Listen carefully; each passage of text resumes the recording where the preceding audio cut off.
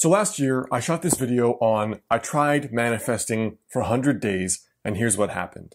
In very cliche YouTube fashion. Now, I'm someone who's kind of borderline with a lot of manifesting stuff. I'm probably the first dude to call bullshit on these pseudo-spiritual practices. But the results were pretty interesting, and they taught me some useful things that I've since implemented in my life long term. But since then, I've evolved my approach to this quote manifesting thing, and I want to share a newer process that I do that's a little bit less fluffy and a little bit more practical. Hey guys, Alex Hine, author of the book Master the Day. So if you're into this kind of stuff, the first link below is for a free journaling worksheet. Now, I've used journaling extensively to reinvent my life, kind of script out and design the dream life I want, and then begin building it. So if it interests you, check out the first link below. It's for a free worksheet, and you'll get an email every couple days on how you can actually use journaling to change your life. So the first thing that I've since updated my previous goal setting practice, the first tactic, is really specifically to get unusually clear on what you want. So I'll give you an example. Let's say your goal is you want to go to LA and you're trying to find an apartment. You're trying to go to New York. This is the level of specificity that I'm talking about. I'll read through exactly the criteria I have put down here. So I write down the perfect vibe with perfect sunlight. It has the same feeling like my current apartment, which is a perfect 10 every time I walk in. It gives me a smile on my face. It's around $1,000 to $1,200 a month with parking. I have the best roommate ever. I have close friends nearby, and it makes me feel relaxed financially and like I'm having a ton of fun. Or something more expensive, but that's a great deal on a studio or a one-bedroom. I'm in a neighborhood-like area with trees and grass outside to walk around in, and it makes me feel calm and peaceful. I have the perfect bedroom or living room for shooting videos, and if not that, in my medical clinic, I'll have an extra room or the clinic room with perfect lighting to shoot videos there. It makes me feel like I'm relaxed and I have no pressure. And the location is ideally no more than 20 minutes commute to my dream office, to the dream gym to work out in, to salsa and bachata classes, and a boxing, Muay Thai, or judo gym to train in, the best coffee shops to work and study in, yoga studio, my best friends, my dream girl, and my 10 out of 10 fun weekend plans. It's also the ideal location in time and in space for reaching my top 3 goals for the year, which are building the best friend group of my life and having the most fun, pursuing my dharma and building a full private practice helping my patients and building something bigger than myself, and my absolute dream girl with that rare feeling that I'm completely smitten over. And finally, the possibility of fostering a dog or having a dog. So it first begins with this crazy specific vision, not just an apartment for $1,200 or less in New York. This is like next level specificity. Now the second thing is really praying or intending or willing a definite lead.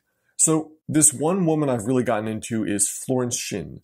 She was a Christian mystic living around the late 1800s to the early 1900s in America. And she has these really, really interesting and inspiring and unique principles that I've been using ever since. So she has this one practice that I do twice a day. And here's what she says. She says, speak the word and do not do anything until you get a definite lead. Demand the lead, saying, Infinite Spirit, reveal to me the way. Let me know if there's anything for me to do. And then she follows up, the answer will come through intuition, or a hunch, a chance remark from someone, or a passage in a book, etc. The answers are sometimes quite startling in their exactness. So I actually, every morning and every night, I literally am like, I know my dream apartment is out there. Give me a definite lead. Give me a connection. Give me a hunch. Give me an intuition. Like, throw me a bone. Show me what I need to do next. I think it or I say it twice a day for whatever my primary goals are for that year. Now, the last step is I act as if I just placed an order at In-N-Out Burger and the burger, aka the dream, is coming. Like the order's been placed. It's just coming. I don't know when, I don't know how, but it's coming. And this is really important because even if that goal never comes true, if you live with a state of kind of positive expectation, like, I'll get there eventually, I'll find that person eventually. I'll get my dream job eventually. It just puts you in a good mood. And it's a lot more likely that you're going to reach your goals when you are in this positive, good mood, as opposed to, why isn't it happening? Like, maybe I'm going to be forever alone. Maybe I'm just going to be broke forever. Just the positive expectation, if nothing else, puts you in a good mood. Now, the last thing I do is I pay really close attention to little feelings that could be intuitions. So I've shared a video here on the intuitive journaling technique that I do every single day. I track in Evernote every single time I'm like, that would be a good idea, or there's something to that. Because to me, that's usually the signature and the hallmark of intuition. That exact sensation, like, oh, it's like a little whispery type feeling. There's something there. Like if you're on a date with someone and you're feeling an unusual connection, like there's something really weird in a good way going on here. It's that, but it's subtle. So I pay really, really close attention to exactly what that is, and I write down every one, and I begin acting on every single one of them.